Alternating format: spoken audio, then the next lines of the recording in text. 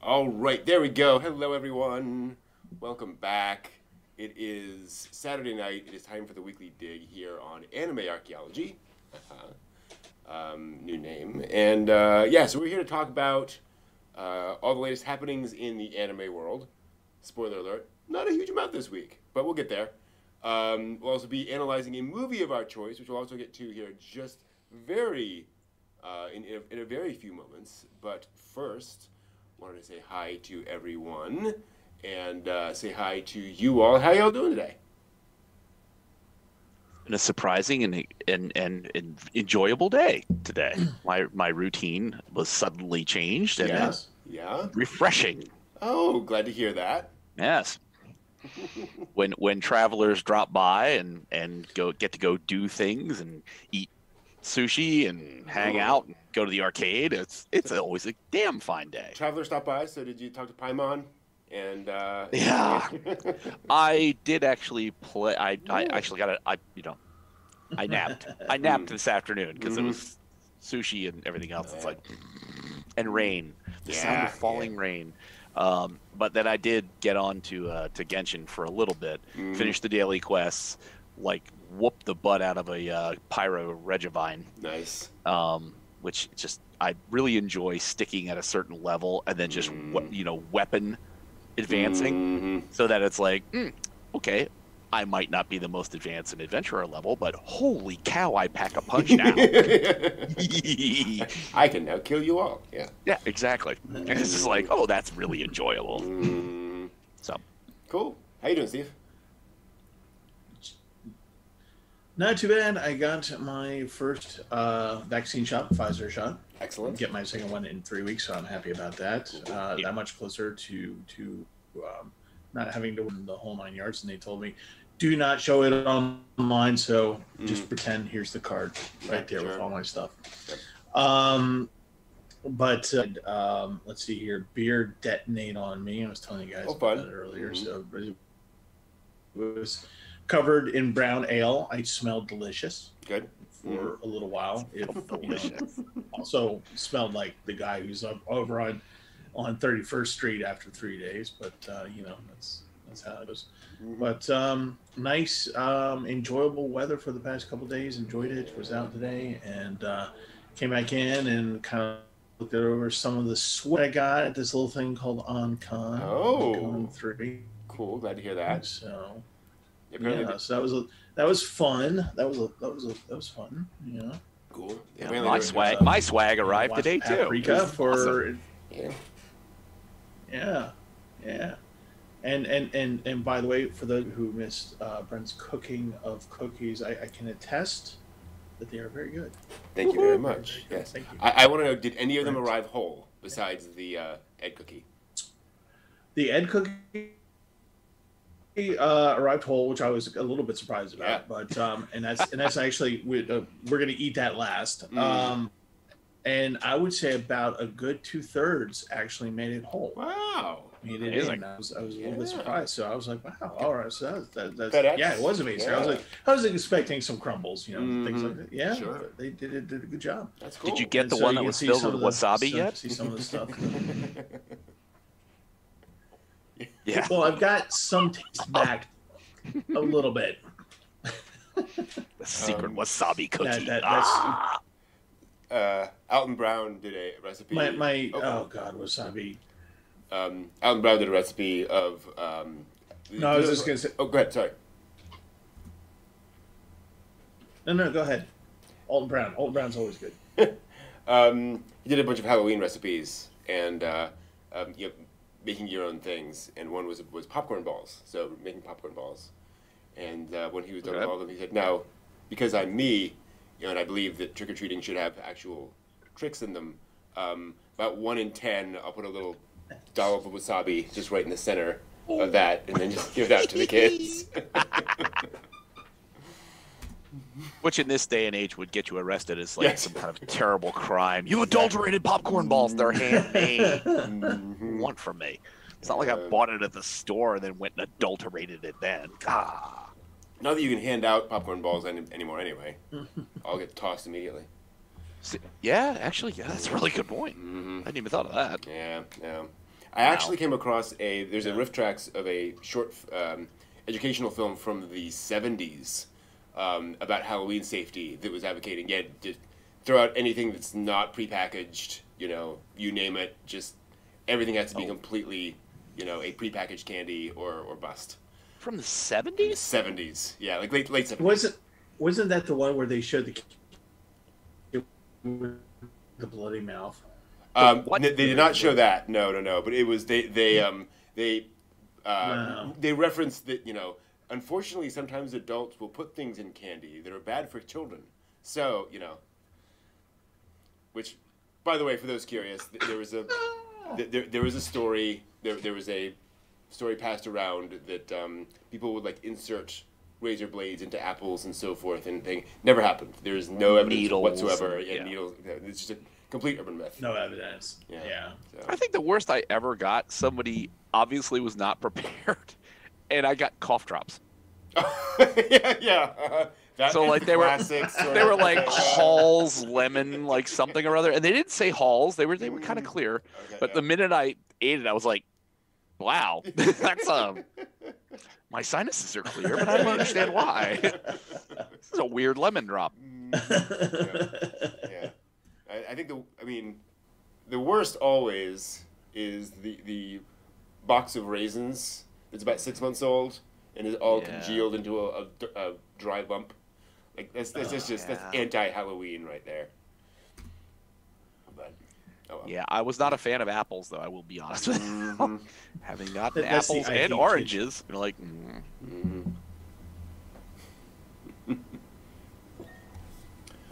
All right, let us go ahead and get started then. It is time. We are here to talk about a little movie called Paprika. This is, sadly, Satoshi Kon's final film. Kon had made a handful of films leading up to this point. Perfect Blue, Millennium Actress, Tokyo Godfathers, and I may be missing one in there somewhere, and Paprika, and then had done the TV series Paranoia Agent.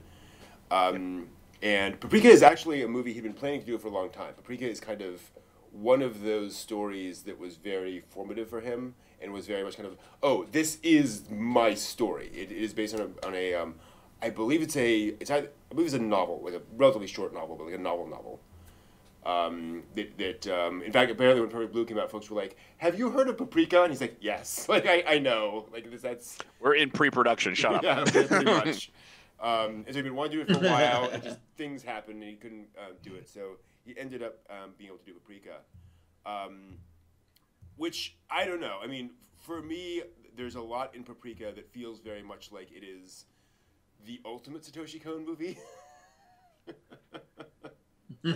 Yeah, there's something to be said for that. Yeah, because all the themes are here. You have fantasy versus reality, although in this case it's not. It's dreams versus reality. Right. And it's you have that theme of a female protagonist who's kind of has some kind of, I don't want to say trauma, but some kind of unusual perspective on things, who is dealing with that. And one of the things I find so interesting about Paprika is how it, like Perfect Blue, for example, starts so grounded, and then just very slowly starts getting weirder and weirder. And Paprika kind of starts right there with the circus and all the weird imagery and so forth. Which is very grounded in a circusy kind of way. Well, the opening scenes, credit scenes into Paprika for me, once you get through the weird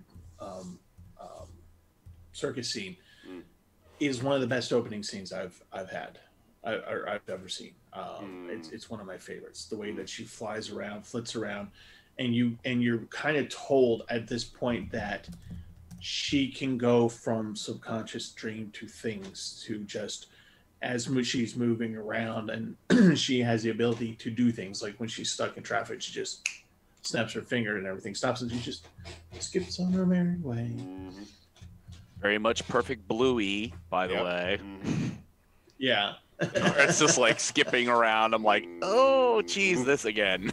Yeah. Boy. Sans attempted murder with an umbrella. Yeah, but still that fluidity of skipping along. It's like, oh, geez, we've seen this before, haven't we? And which I'm sure was basically a callback. It was, oh, hey, you remember that movie I did? We're doing that again, basically. Well, when we're looking at movie marquees for Detective Kanakawa, one of the movie marquees is Tokyo Godfathers. Oh, nice. Tokyo Godfathers. I'm sitting there and I'm like, why is that marquee, like, it's very readable. It says Tokyo Godfathers. I'm like, hey. Hey. What are you doing here? Self-promotion. Yeah. Well, the thing I also liked about, and it would be great to have seen kind of anything, and Brent, maybe you know, but that initial opening circus scene, because of the way that Konakawa, he's a cop, but he also sort of has like spy thriller fantasy. Yeah. That initial opening scene is really reminiscent of one of the James Bond films with Roger Moore, where it's the Soviet circus. Russia with Love. There you go.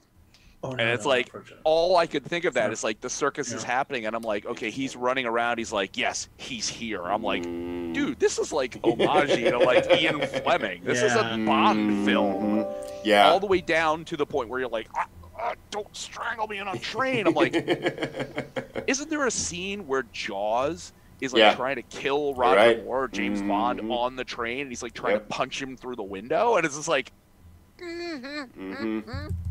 Yep. No, I think you're absolutely right. And I don't know for a fact, but you're absolutely right that it is very, very much a James Bond sequence. Yeah. And like frighteningly close in a lot of the way that it's done, where I'm like, damn. Yep.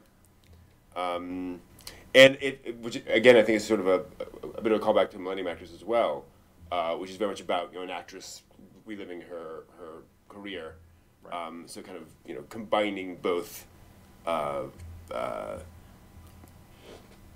filmic quality right to the scene. Right. Yeah, totally. And what I also like about this is it allows us to sort of jump in. And also like the whole hallway scene remind me of The Shining, actually. Yep. A little bit of that there. But yeah, there's what I like is that you still don't know what's going on, right? Like you know this is clearly like not fully reality, but you're kind of waiting for that. Okay, what is this? And I remember watching this and going, okay, I know what Satoshi Kon does. I kind of know his point, and I was so relieved that then mess with your mind. Exactly. I was so relieved that then 4 minutes in, we're introduced to the technology and what's going on. Right. So it's like, oh, okay, good. It's not going to be weird fantasy stuff for 2 hours and then you finally figure it out. Which makes the film, in a sense, one of the more grounded Satoshi Kon works. Because you know that this is you know when you are dealing with dream versus reality. Sometimes it's not obvious until things go weird, right? Yeah, I was going to say, you know that, sort of. Yeah. So I think certainly by the time you hit the end of the film where it's just like, okay, Dr. Chiba, her capabilities of dealing with the sort of split between the dream reality and the real reality, and her ability to sort of flow through that and maintain sort of her own ego integrity. You don't know what is going on, like whether she is appearing as herself and she is maintaining her integrity in this insanity that's around her, or whether it's that's reality, and where it's like, damn it, start losing the threads of like what's real and not real in this film. Or it's like, yep. When she's Paprika, obviously, that's dreamy time, but when she's not, and there's still crazy things, it's like, okay, yeah. When the night parade starts happening and people in the public are like looking at it like, huh, what's that? It's like, okay, now things are, I don't know where I am now. Yeah. Have either of you seen Paranoia Agent, out of curiosity? I've seen a tad. Okay, I haven't seen a lot of it. It's a little dark for my seen usual it watching like, needs. There's darkness in Paranoia. Yeah. Yeah. Yuru Camp, Non Buri, Paranoia Agent. Very discordant. One of these things is not like the other. Yeah. Well, much less the club. That's a whole thing. Well, Yeah. and I was waiting for you to. There's a robot chicken a sketch that they do where they do that song, and they've got all of these kids in panel, and then one of them is just like slumped over. And it's like one of these kids is not like the other. One of these kids is dead. It's like Eurocamp Paranoia Agent. Bang! Right there. Yep. And yet that show has such wonderful humanity to it. But anyway, it's the great thing about Satoshi Kon. One of the great things is that, as we talked before about Paranoia Agent, is that so many of these works then become sort of weird, really nihilistic, and this has this lovely heart to it. Right. But yeah, it's also that heart might be in the palm of your hand. You're clutching it, but yes. it's still got a lot of heart. Also remarkable for you don't see a lot of non-traditional body types in anime. Yes. Yeah. And the portrayal of an obese man sympathetically in an anime film is quite remarkable. Well, it's also. Although it's an interesting. I'm not. All right, so Steve, go ahead. Yeah, sorry. It is one of those things where at first you chuckle at it, but then you kind of move on with it. But at the diner scene, where she comes in and she goes, "Okay, the ramen." Yeah, and he's talking and raises his hand. She sets in front of him. The beef. Yeah, Steak set. The paella. I'm like, dear Lord, in my big days, I couldn't even do that. I mean, I'm just like, God, how? Yeah.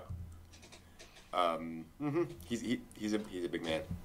What I was going to say is that the interesting part is the way that he is the tech genius, shut-in style, and Homura, his assistant, is also like the assistant genius, shut-in style. That it's like.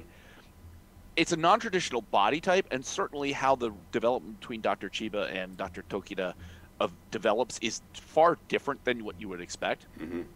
But for the different body style, it is still within the corners of what you would consider to be like an outsider of society. Yeah, yes, you're he's a absolutely right. genius, but he's still pegged in this Right. otaku kind of obsessive person with his like of otaku styled things, and it's like, okay, so you present this difference but package it kind of in a way that's like, okay, oh, this is so radically different.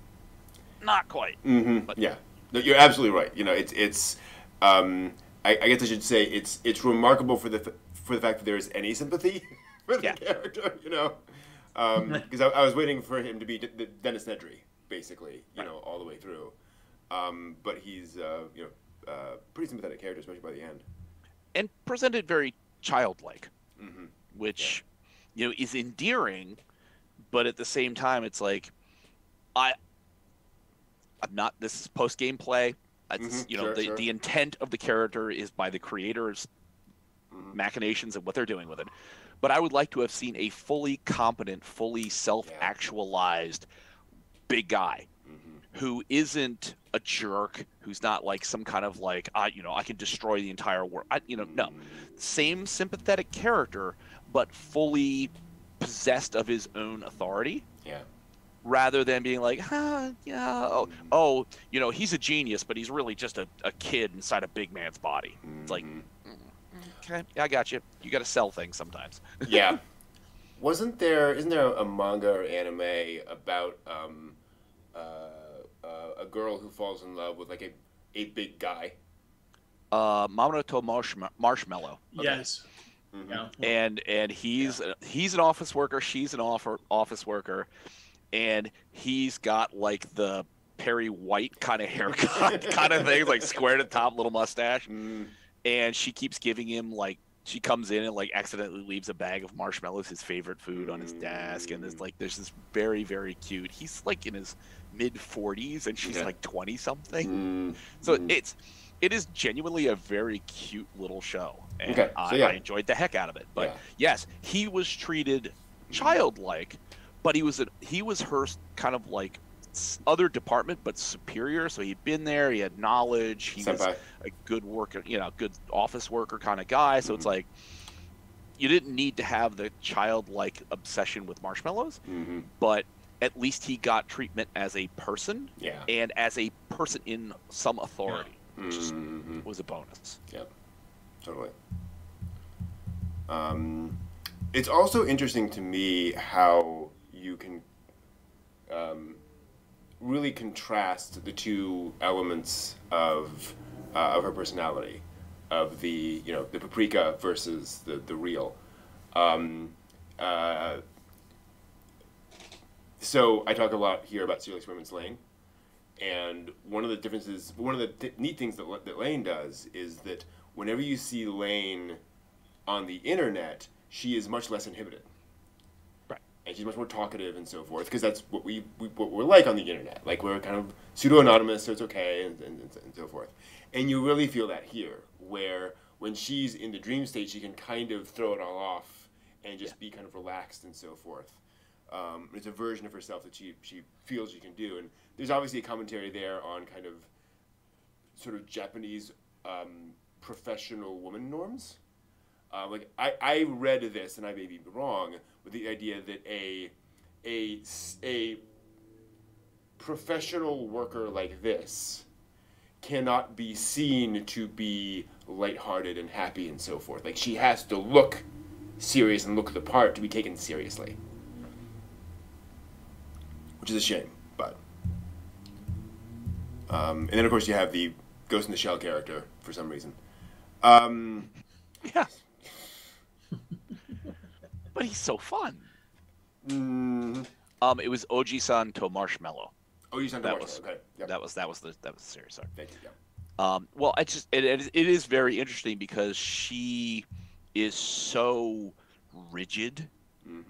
She and I'm assuming that is obviously the intentional part. Her rigidity of character is the focused control she has that allows her, without the DC mini, to move into being Paprika and then back out again. So it's like she's had enough, acclimation to it, as they discuss, that once you get used to it, you kind of get and sort of adapted to that ability to travel in and out. And it's like, obviously, it's her force of character as Dr. Chiba that allows her to keep her feet grounded in where reality is, because holy cow, the way that she can switch in and out, it would be very, very difficult to be able to focus your conscious mind on what is reality at any given point in time. Yeah. Like, we see all the people that have that problem the whole film. Like, much less in real life. Yeah. Yeah, no, totally. And I also wonder how much there is an aspect to that too of her training herself, of her, creating that mental discipline in herself, which then gives her this personality. Well, you see some of the team, like specifically the male researcher and the female researcher, and the female's talking on a phone that's her shoe.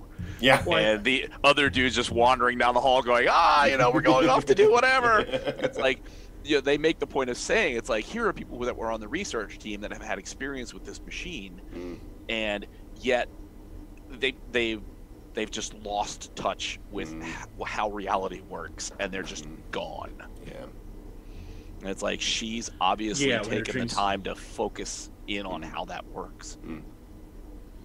Well, she takes the time, and she had said, I mean, when you watch her going under for the first time as herself on the bed, and putting the actual mini on, because previously she hasn't been.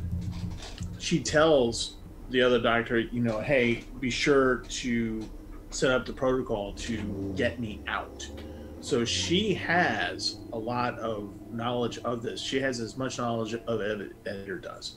So she and she had spent so much time into it that she's able to, as you all have been talking about, able to separate herself but still be the same thing until at the end of the movie when Paprika turns around to her and says, "What makes you think you're not part of me?" Oh, come on.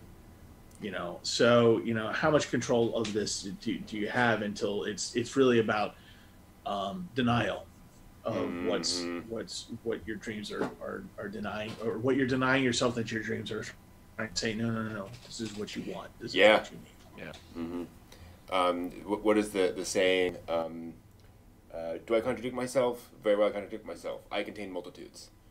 We have lots of conflicting desires and interests and so forth, and some of them we act on, some of them we don't. And so, I love that aspect of the film. That there's a question of, how much are we the product of our decisions, and how far can you go with those decisions before you kind of gone way far away from your true self, so to speak, or your your inner desires. It's really interesting. And then of course you have because it's Cone. You have all this wonderful repeated symbolism of we have that original sequence, and then the next thing is at an amusement park, which is kind of like a circus. So we're kind of back in that same kind of context. And then trying to understand what's going on there. It's just there's so much. What are your thoughts in general about just sort of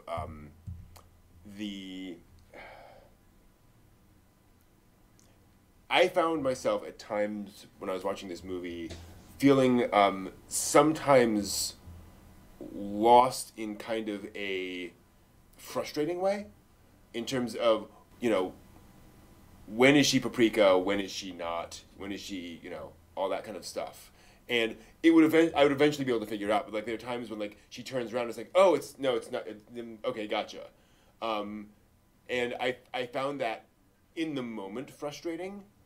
Did you guys have that reaction at all?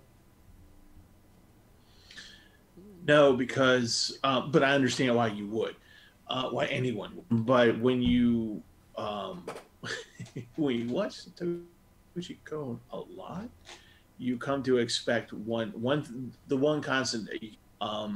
Even the self-imposed rules that he makes within the movie are broken. Every single time. Paranormal, or is a series, Paranormal Agent, Perfect Blue, whatever. This one. So, and this one is allowed to break its own rules, which people go, no. The dream logic exists because this is what we set up in the beginning of the movie. And so the movie sets things up that sets you up a construct of which you go, okay, so we kind of think we might be in reality here, and this might be the dream. We understand that these two people are one, and and then by the end of the movie, it's all just like, Well, that is dream logic. It's all that's exactly it. That's exactly it. Is that Satoshi Kon is like going, if you think you know what dream logic is, here, let me throw the giant doll that's decimating downtown Tokyo and screaming and sounding like Ayeka from Tenchi Muyo screeching in Tenchi's ear. And clawing its way through buildings. Right. Yeah, but that's the whole point is like all the rules are broken at this point because that's the only logic of dreams, is that there is no logic. Yeah. There is no such thing as illogical dreams. Yeah. And I think the first time I watched it, I spent a lot of time going, okay, that's okay, huh? This time around, I second flush with it, I'm just kind of like, I'm just gonna look at the imagery. Look at the depth of the dolls that are in there. Like, is there a particular thing that I'm seeing when Dr. Shima is like riding on the pelican and he's just sort of surrounded by dolls? I'm like, is there any specific doll that I'm supposed to look at that it's so much representational of something? like when Paprika shows up as the woodcutter's daughter, she's got like little bun hair and dark hair. Right. I'm like, okay, that's a reference to like a classic story of some sort that I'm not particularly aware of. I don't know the significance that image. Yep. It's like, I don't know the significance of Paprika's doll when the one that's right before that one. Right. Or Homura when he shows up as that doll. Like, I don't know the cultural and mythological elements of any of these things. Like, is she supposed to be Anne of Green Gables with that kind of European bonnet and stuff? You know what I mean? So a lot more time I could spend looking at what was on in the background this time around, and then just, you know, again, I've said before, letting it wash over me for the other stuff that confused the living heck out of me. Yeah. Well, and it's one of the things that Satoshi Kon kind of emphasizes in a lot of his works is that, you know, not only are Steve, as you say, that the rules can be broken. This isn't real anyway. Like, it's all ink and paint. Right. So it's you can do whatever you want, really. Although, John, I will have to say, when you said, well, I was going to focus on the imagery, the first thing my mind just jumped to was back when the crowd comes down rushing at the detective stuck in the cage, and then you realize, oh, it's all his own face on there. Oh, on each piece. Oh, no. Well, this is one of the... It's like, oh, what's up with your psyche? Yeah. Well, and this is also a movie being made by somebody kind of at the height of their powers too, and with a lot of budget. Right. We all are going back watching Perfect Blue and realizing, oh, they're squeezing every frame they can out of their staff here. This is not that. This is very clearly, we can just pour visuals onto the screen here. Well, the night parade alone. Yeah. You could have Yeah. blended some of the characters in the back to just be kind of a smear of color and stuff. But no, there is continuity and individuality in every movement of the night parade. Yep. Where it's just like, wow. Like, that's you. Yeah. Kudos on y'all for drawing all of that crap. Yeah. And constantly drawing it forward. And like, damn. Yeah, and this is not CGI. It's clearly hand drawn. Yeah. So there's the storyboard meeting when that is announced. Okay, you're going to be doing this, and all the animators just go, Exactly. yeah, you're not going to see me for 3 months. Yep. Exactly. Now, I want all you folks to get out there, start animating, and earn your $3.75 an hour. Yeah. What? We're getting a raise? $3.75? Oh, don't go crazy. Right. I'm only talking about 375 yen an hour. Don't go nuts on me. Yeah. Yeah. No, it is nuts. It's one of the reasons that makes Paprika so bittersweet. Is thinking, oh, what more could we have gotten out of this man? Given this depth of complexity. And you see that too in a lot of the littler things too of even just like the smaller images, the smaller moments. I'm trying to find some here, but like there's actually the bar scene. I love how Cone is able to do these. I love the bar scenes. Yeah, there are these. Can you say small Shining? Like the first thing that came to my mind. I watched the bar scene. I'm like, oh, something terrible, weird's gonna happen here.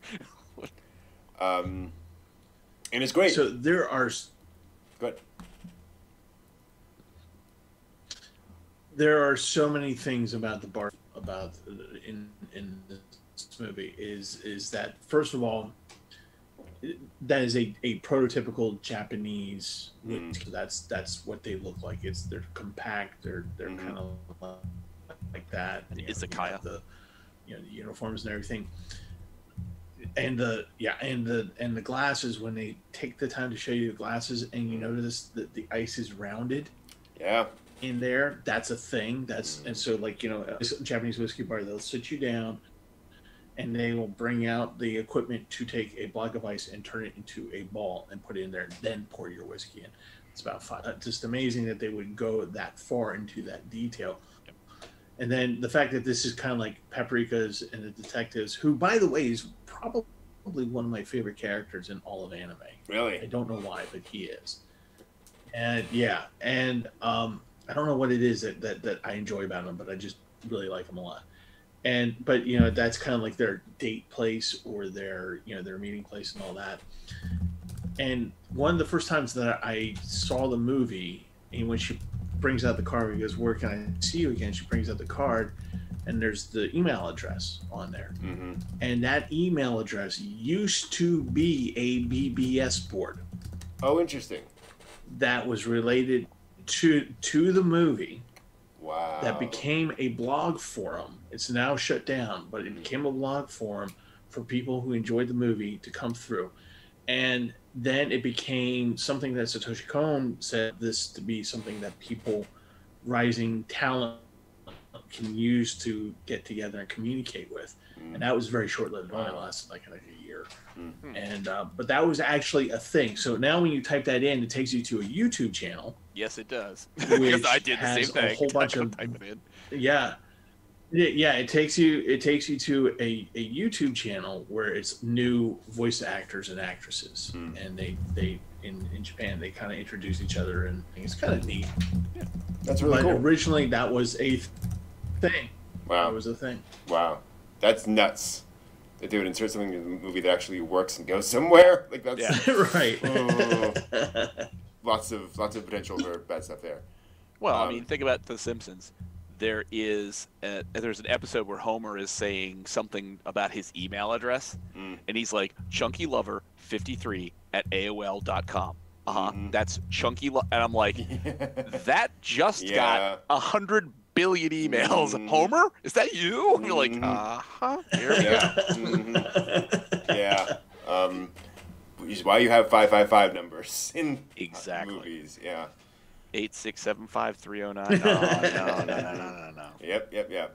809. Oh, damn it. Johnny Two-Tone. In your head now. Yep. What was that? Yeah, thank you. And then the as you say, the movie takes a turn. It just starts getting weird. It's a hard left. Hard left. Like, whoa. The whole butterfly, her thing in the coming out of the chrysalis of the body, which I will put on there, is one of the creepiest moments creepiest visuals in anime, when like her body is opening out and she's coming out of it.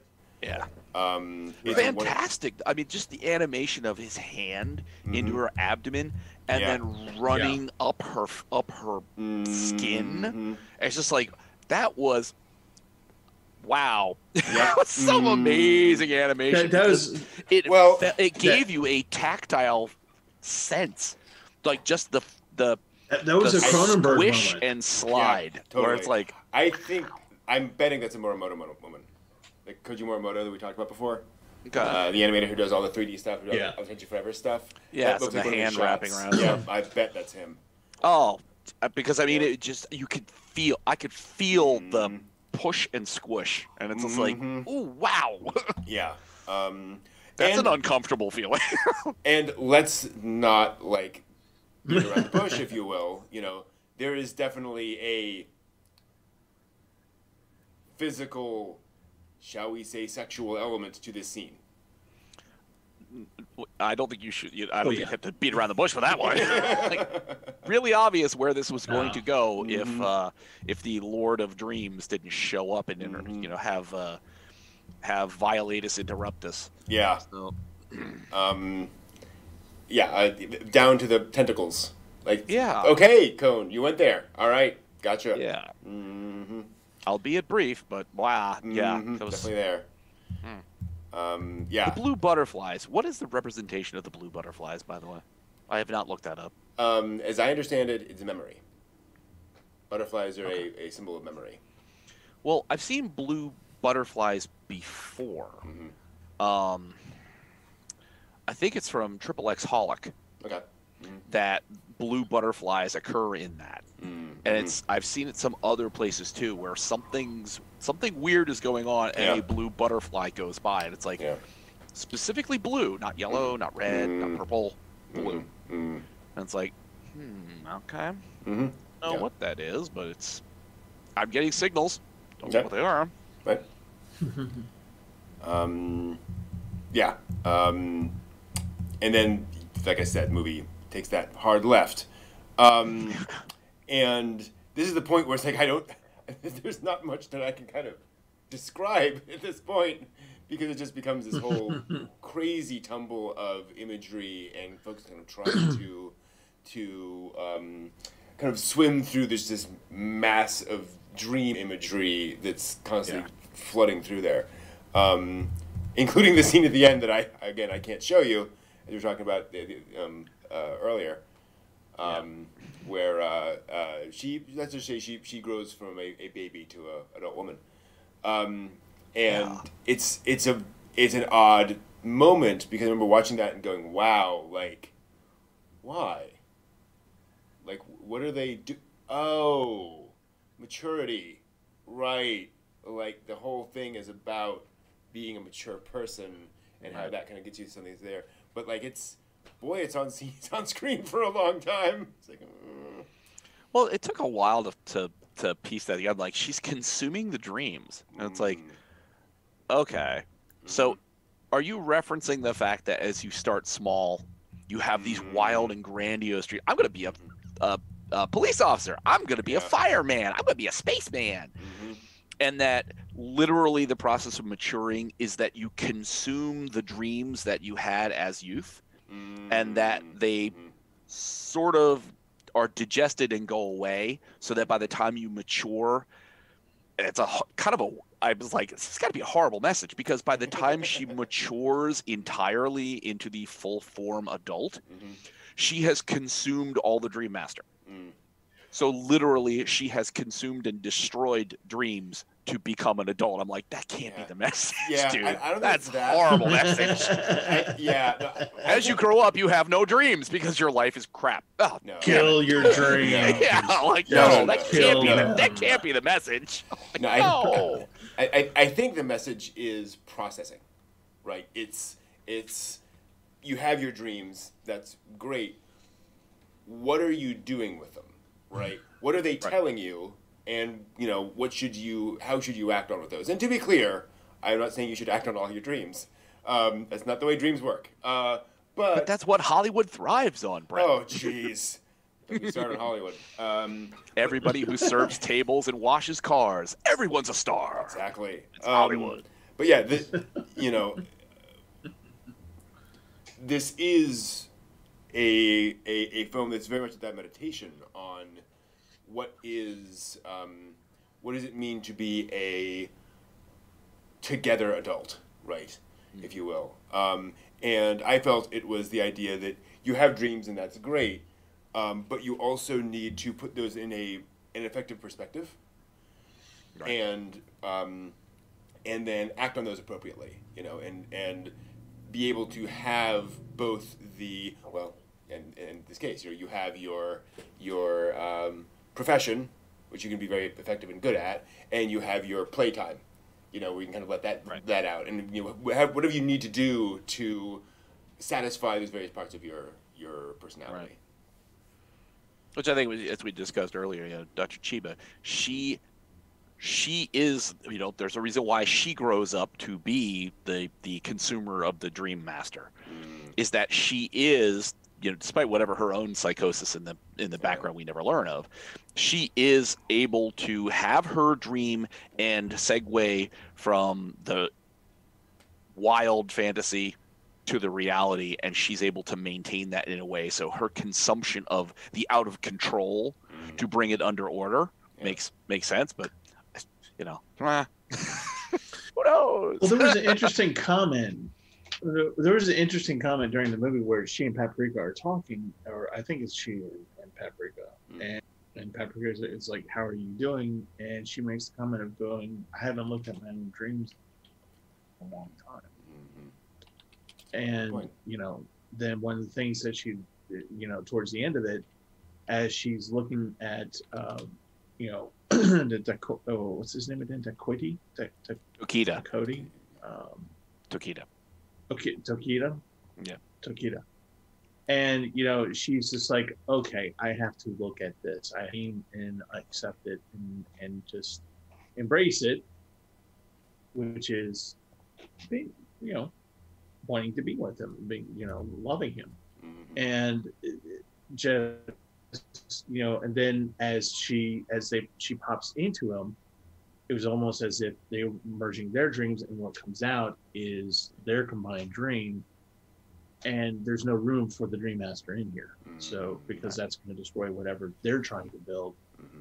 It's evil, I guess. And that's, and then, of course, like you, I can't really explain why she's going from child to maturity. And then there's that whole thing here, just like going, I'm just going to accept that she's doing away with the Dream Master. Because they're winning. That's the important issue here. They're winning. Mm-hmm. Yeah. It's all for share. They're winning.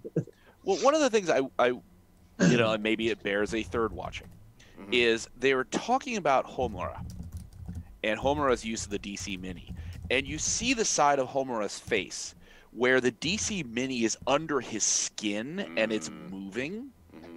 But it's never, nobody like explains like that's not the reality. That's like, it's kind of segueing into the dream that what they're seeing isn't the DC Mini actually attached and inside him, that's impossible. It's just a piece of technology. It's not like, hey, we discovered this alien DNA, let's make a thing. Oh no, it's merged with you. Right. That's never really addressed. Yeah. Mm-hmm. It's just that, Homura had so much contact with this as well that his psyche kind of got blended into things, and then you see the things moving around. It's like, so is that Homura's like dream of this, like this thing's now controlling him, and this is something, and we're seeing as an external observer Homura's dream, and that's what's telling us that the world is merging. And it's like, more exposition on that specific moment. That was my interpretation, is that we're seeing a kind of a symbol of what this has become for him. Yeah. But again, I think it's one of those things where Cohn is like, like, I'm putting these visuals in there for you all to play around with and experiment with. Like, I'm not going to tell you, I'm not going to give you that definitive thing.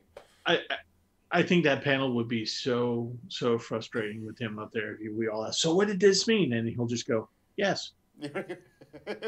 How do you feel that it should mean? So, funny side note, I've been reading interviews with Hayao Miyazaki this week, and he was asked at one point, what is Totoro? Like, is it a forest god? Is it a spirit? Is it, what exactly is it? And he laughs. A chipmunk. And he laughs and says, I can only answer that with, it's Totoro, because otherwise people are going to get so mad. There's no answer to that that's going to satisfy people, right? Like, even if he says, well, I saw it as this, it's just, it is what it is. It's fine, But yeah, I think it's kind of like that, where it's like, Cohn's interpretation almost isn't important in this movie. And to be clear, I think understanding creator's intent helps to better explicate movies. I think it's an important, useful thing. But I think in a film like this especially, Cohn is just kind of like, have at it. Just have fun with it. I'm not trying to be representational, quite clearly. Yeah. Well, from like what we discussed about Lane, it's some of the viewing is in what you yourself take from the imagery. Yeah. And sometimes that's the absolute point. Like, they've got an internal dialogue. There's an internal thing that's going on there, and that imagery to the creator is important in what it can evoke. Yeah. And so that as people go off on their tangents, that can have a good laugh. Yeah. Miyazaki actually talked about that, where he said, not to get off topic, but Princess Mononoke was meant to be this exploration of what Muromachi era like ironworkers were like, with a fantastic element, obviously. He said, but then there were no iron forges anywhere like that in history. I just really liked the image of a giant forge, so I stuck it in there. So he's like, just take what you have, Right. It's art. It's creative license. Yeah. I'm doing things over here. You guys worry about how you want to see it. Right. Yeah. Pretty much. Yeah.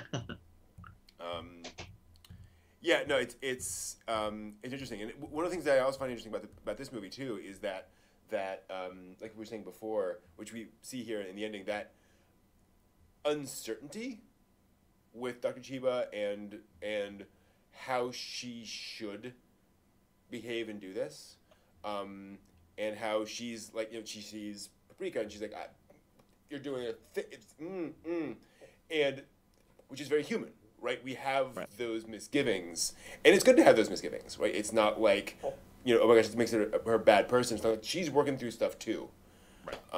and so she's allowed to kind of move forward despite uncertainty, which is cool.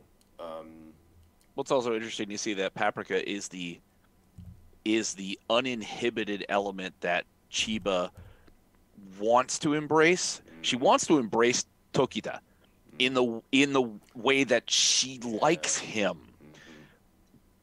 But he is a coworker. He is this guy working on this important thing for this, for the project, and Paprika would have no problem. Yeah. The way that Paprika interacts with Konakawa, she's very close to him. She's very willing to touch him. She's very willing to be in the present moment with him. Yeah. And Chiba, and you see that at the end of the film where it's like she's just so struggling to integrate some of that freedom that Paprika represents into her demeanor to get someplace where she wants to be. And it's just like, ooh, that's nice. It's also cool because, like, I was just noticing in this shot, one of the things you'd often have in this thing is, one character would be in the dark, one character would be in the light, and that would be the thing. But no, like here, like Paprika's in the dark. Like she is the shadow side of this character in this moment, and Conan's not saying yet. No, this isn't a good versus bad.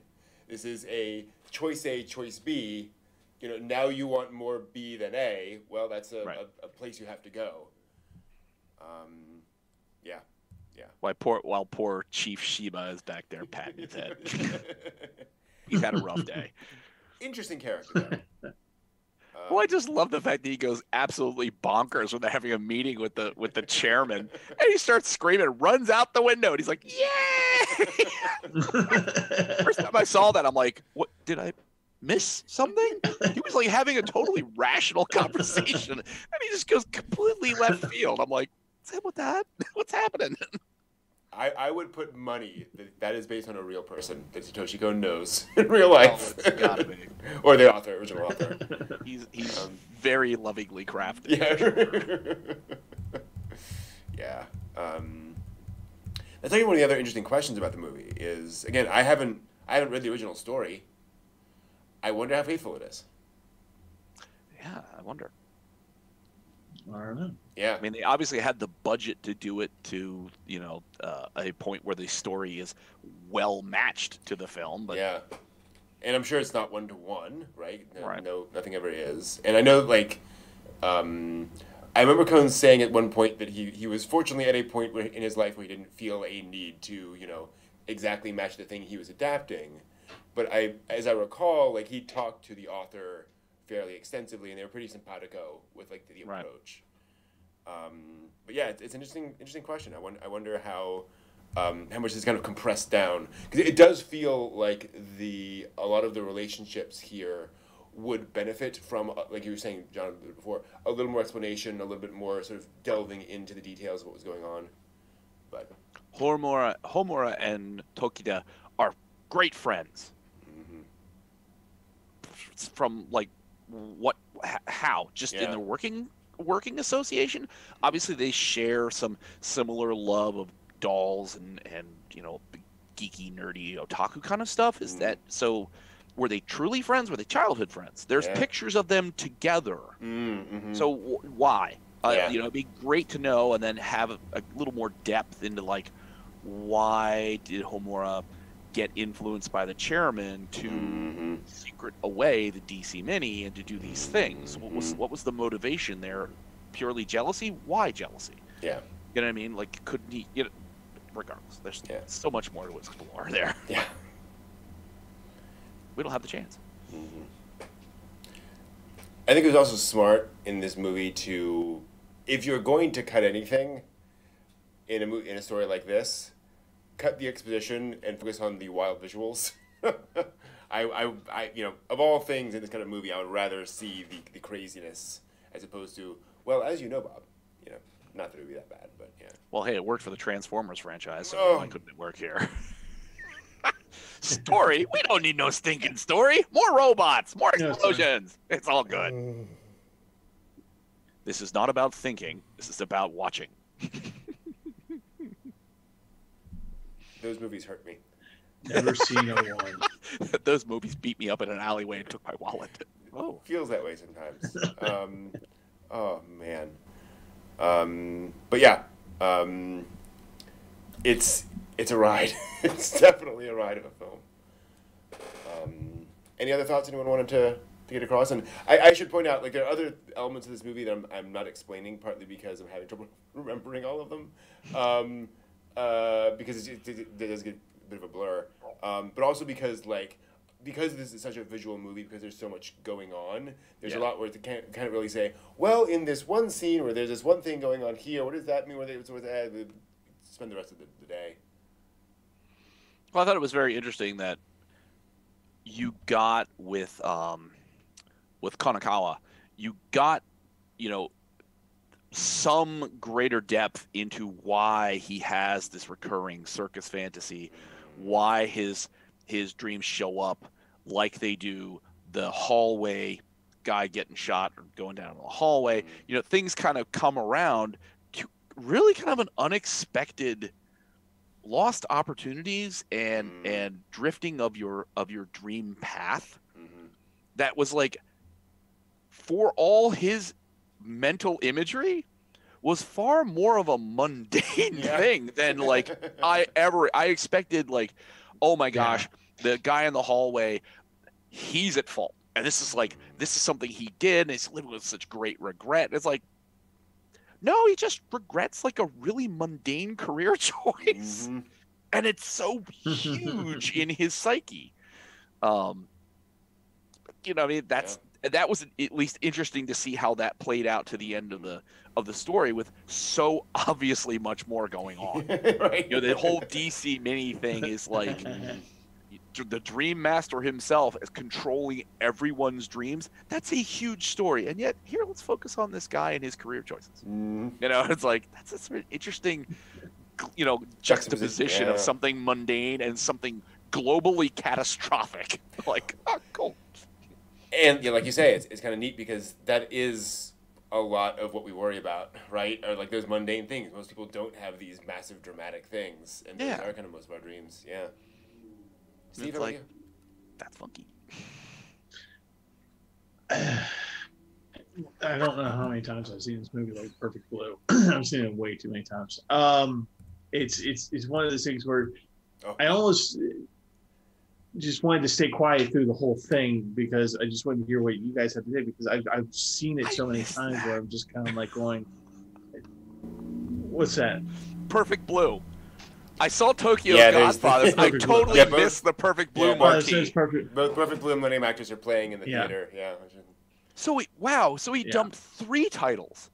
Perfect Blue, Millennium Actress, and Tokyo Godfathers into the marquees. Yeah, I wonder if Paranoid Agent's in there somewhere. Oh, damn, that's funny. Is it good? It's got to be in there somewhere. Yeah.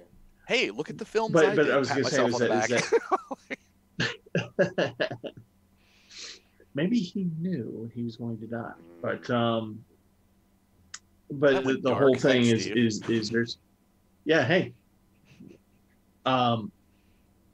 but the whole movie is for me is that I don't think that, and this is just my opinion of it, I don't think the dream has ended.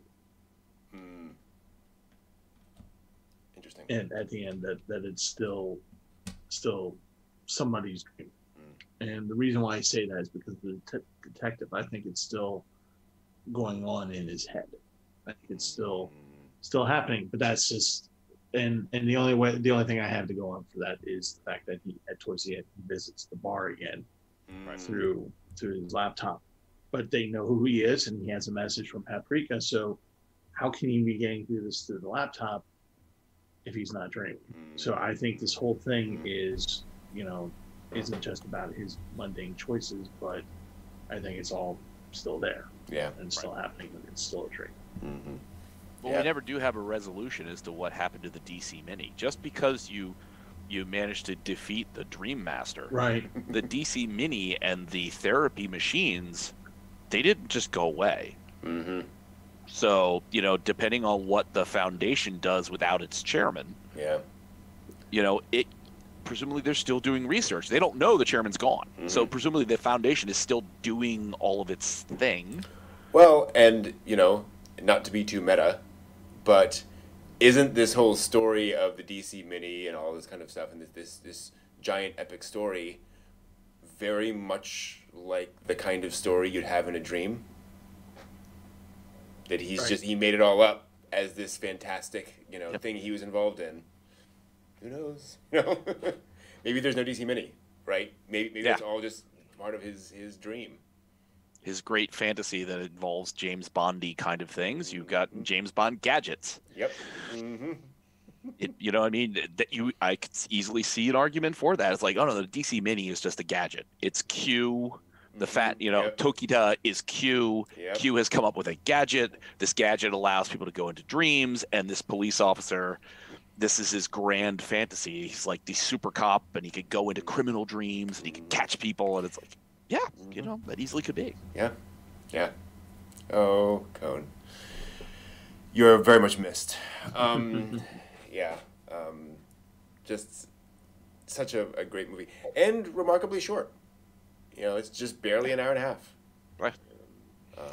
Although, if this was like a 3-hour, like major sit down, I'm not sure I'm not sure I can take it after about 2 hours. I'd be like, The Paranoid Agent is what, basically 4 hours of Satoshi Kon, 5 hours. Yeah.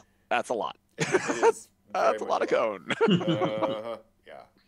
And it's Cone. Imagine watching Perfect Blue for 3 hours. Oh, boy. I'd need a lot of popcorn, and I'd need Steve, the alcohol delivery man. Popcorn and lots of brown ale. Gosh. Yeah, I don't know what food pairs well with Satoshi Kon movies. Insanity?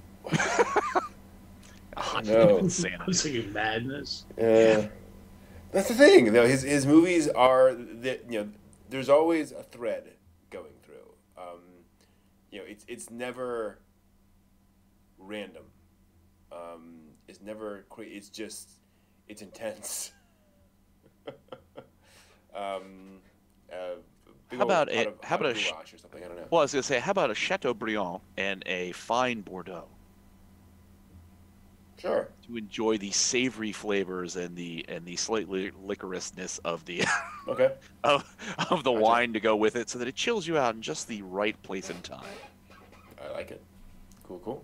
Rich, satisfying. Have a nice smoking whiskey and scotch over in a highball with nice rounded glass. There we go. To open the nose. Yes. And then at the end of it, and then after 80, 90 minutes of this, and you go and make you smell liquor because you're angry. I've made it through the other side. Time for some Colt 45. Sir, your Colt 45 is prepared. Would you prefer it in the brown paper bag or just in your hand? Oh, brown paper, please. Please. But sophisticated. What's your sophisticated? Yeah. Pinky's up. All right. That will, I think, do it for us. We're going to be right back in a few minutes, talk about anime news and other stuff going on. So we will see you in just a moment.